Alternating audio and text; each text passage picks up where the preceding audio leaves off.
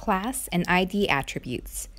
To target an element in CSS as a selector, we've been referring to them by their element name. But there are two attributes for elements that can identify them with a different name. Because we might have a whole lot of P tags on our page, but maybe we only want to apply some CSS to only one or some of them. That's when classes and ID attributes come in handy. They can be used in HTML elements and also targeted as a selector in CSS. The developer can choose the name or value of IDs and classes, but they shouldn't start with a number. These ID and class attributes are placed inside the beginning tag of the element. Then later, when CSS is used, the ID and class values can be used to target just that element. IDs and classes don't affect the presentation of an element unless there's a CSS rule selecting that class or ID that indicates it should be displayed differently.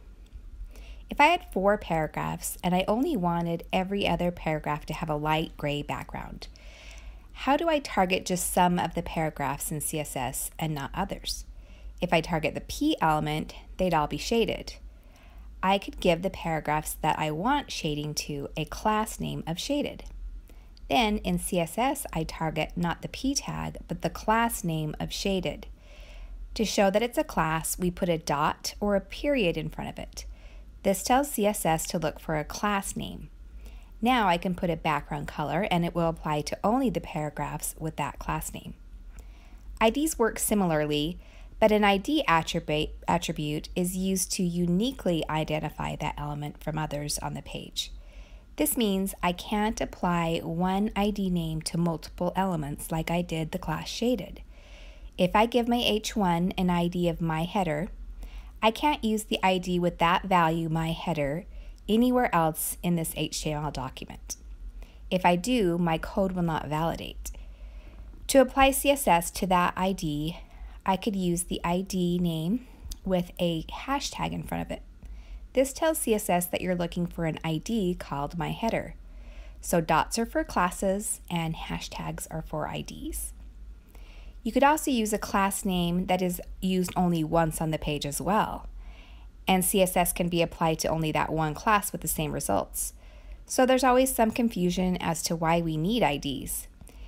If you go on to learn JavaScript later, for example, ID attributes can be used to allow the script to work with that one particular element and no other. So there are reasons that you might use IDs that will make more sense to you later. Elements can also have more than one class. For example, if I wanted to emphasize this text to be more bold and red, I can apply a class of emphasize to it. If I also want another paragraph emphasized, I could give it 2 class names. So now it has the shaded class name and the emphasized class name. In CSS, I have 2 different rules for each of those class names.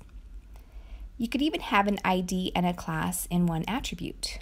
I can add the emphasize class to my H1 element that already has an ID. As your website grows larger with more and more HTML pages, it's nice to have just one CSS file so you don't have to reuse the same CSS for parts of the page that remain the same. But simple element name selectors can affect multiple pages in unexpected ways sometimes. So using meaningful classes and IDs can help organize your CSS for multiple pages as well.